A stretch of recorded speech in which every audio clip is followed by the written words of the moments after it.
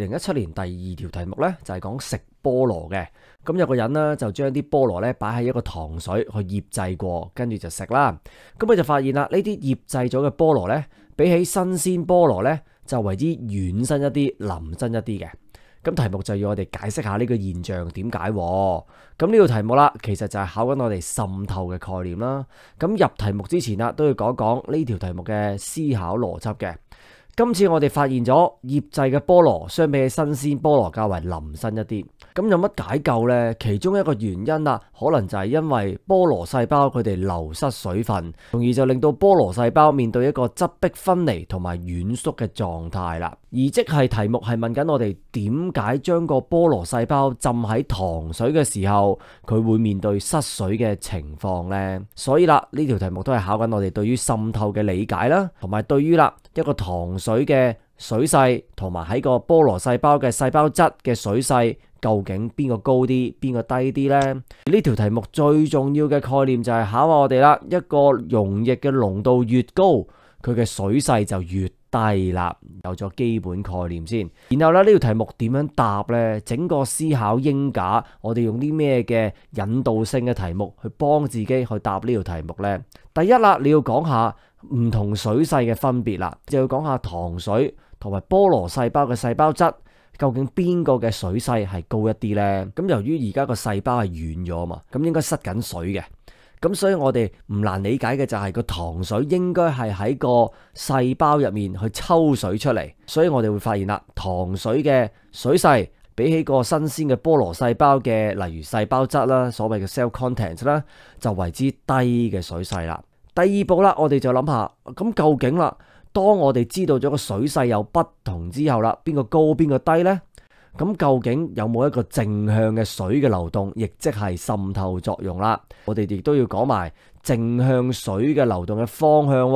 咁究竟啦，係正向地進入個菠蘿細胞，定係離開個菠蘿細胞呢？今次醃製咗嘅菠蘿變得腍身一啲呢，就係因為有一個正向嘅水嘅流動，就離開菠蘿細胞去到糖水啦，就透過滲透作用啦。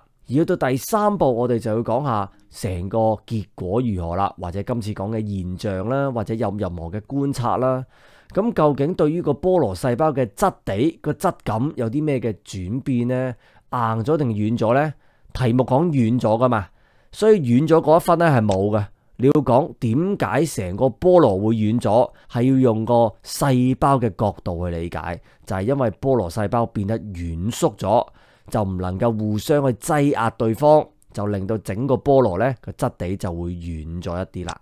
咁呢個題目呢，就係用翻1、2、3三步去理解嘅。咁其實係咪一定要走去背晒佢？Step 1、2、3咁樣去對住答先叫做最好嘅答案啊？梗係唔係啦。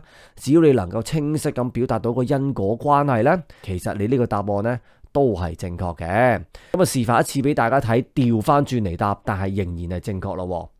咁一開始啦，要我哋解釋個現象啊嘛，咁我講咗現象先啦。個現象都係照抄嘅啫，就係醃製個菠蘿呢，比起新鮮菠蘿啦，就為之軟身一啲。呢一句冇分噶吓，呢句抄嘅啫嘛。咁但係呢一個現象有咩意思啊？呢個現象呢，就意味住菠蘿細胞係變得軟縮一啲，就唔能夠呢去互相擠壓對方，就令到整嚿菠蘿呢較為軟身啦。點解個菠蘿細胞會變得軟縮啊？咁啊，因為呢個糖嘅溶液相比起個新鮮菠蘿嘅細胞質呢，佢有一個低啲嘅水勢，所以啦就會有一個正向嘅水分子嘅流動，由邊去邊啊？就係由個菠蘿細胞去到個糖水啦。過程1、2、3呢個係一個滲透嘅作用，而經過啲咩地方啊？亦要穿透一個差異滲透嘅薄膜啦。你會發現啦，我寫俾你嘅答案呢，比起 DSE 嘅 model answer 更加精細一啲嘅，因為你永遠唔知道邊一年嘅 marking scheme 咧係要提及差異滲透嘅薄膜，而家係可以唔同噶。所以啦，我哋根據翻滲透嘅基本定義、基本原理寫低，有咩壞呢？係咪？好，又嚟到1點出發啦。今次呢，就由醃製菠蘿呢做起點嘅，考我哋2樣嘢，一係滲透，第二就係科學探究啦。滲透啦，唔難理解啦，講下濃度啦，講下水勢啦，尤其是呢3個字眼啦，高滲即係高濃度，等滲即係等濃度，低滲亦即係低濃度。呢三個字係攞嚟形容一個溶液嘅濃度嘅。呢條題目最關鍵嘅就係你要知道濃度同埋水勢嘅關係啊嘛。所以如果我話俾你聽有一款溶液佢係高滲嘅，即係高濃度啦，亦即係代表住咁高濃度嘅話，佢嘅水勢就會好低。而當一款溶液佢係好低滲低濃度嘅話呢，佢個水勢就會好高。嗱，呢個概念大家係要識嘅。跟住啦，滲透再推多一步呢，就係睇啲細胞嘅改變咯。題目可以考下你動物嘅細胞，又可以考下你植物嘅細胞。當中呢啲字呢，大家就要學識啦。萎縮啊、皺摺啊、爆裂啊、膨脹啊、側壁分離啊同埋軟縮啊，呢啲字你要識得分啦。邊啲字用喺動物細胞，邊啲字用喺植物細胞啦。跟住啦，就去到科學探究咧，呢一 part 就千變萬化啦。嗱，通常嘅題目咧都會要我哋去判斷某一款溶液，或者判斷某一個細胞佢個細胞質嘅水勢嘅。但係啦，佢要用嘅方法咧係可以好唔同嘅。例如啦，量度個薯條嘅長度啊、重量啊，或者啦去量度下一個微管啦，或者個薯仔窿咧，記唔記得啊？我哋將個薯仔刮咗個窿，去睇入面嘅溶液啊、入面嘅水啊，佢哋個水位嘅變化。嗱，唔一定叫 water level 嘅，可以叫 solution 嘅 level 咧都得嘅。咁過往啦都有唔少 MC 咧都係講滲透作用或者滲透作用嘅實驗嘅，都仲未計咧。例如我哋循環系統講組織液嘅時候咧，原來都牽涉咗水勢啊，牽涉咗滲透嘅，嗰啲概念係咪都要學翻呢？咁過往梁 Sir都拍咗好多有關於滲透作用嘅實驗片嘅，咁啊要溫書嘅話咧，快快睇翻咯。217 question 2 is about eating a pineapple. Denise ate a piece of pineapple preserved in a sugar solution and note that it was softer than fresh pineapple. Explain this phenomenon. So for this question, I hope that you can quickly realize it's about osmosis. And before we talk about this question in details, we need to understand the thinking logic. And for the phenomenon, it's found that the preserved pineapple is softer than the fresh pineapple. And the possible reason, it may be because the pineapple cells lose water and become plasmolized and flaccid. That's the changes in the plant cells. Therefore, the question is actually asking why do the pineapple cells lose water when they are immersed in the sugar solution? This question we need to recall the concept of osmosis, and we need to compare the water potential of sugar solution and that of the cytoplasm of pineapples. And for the critical concept of this question is about the higher the concentration of the solution, the lower the water potential is. And then let's take a look at the scaffolding. How can we use the guiding question to lead us to construct our answer in a logical way, express it in a logical way? Step 1, we need to state the water potential difference. We need to determine the water potential of the sugar solution of a particular concentration. Is it higher or lower than that of the cytoplasm of the pineapple cells? According to the thinking logic, we propose that the pineapple cells, they will lose water and become plasmolized and flaccid. So it means that the sugar solution, it should have a lower water potential than the cell content of the fresh pineapple. Step 2, we need to state the net water movement, if any. We need to determine the direction of the net movement of water molecules, aka osmosis. What is the direction of the net movement of water molecules entering or leaving the pineapple cells from the pineapple cell to the sugar solution or from the sugar solution to the pineapple cells? So as a result, we know that the water moves out of the pineapple cells to the sugar solution by osmosis. And finally, we need to state the result or phenomenon or an observation.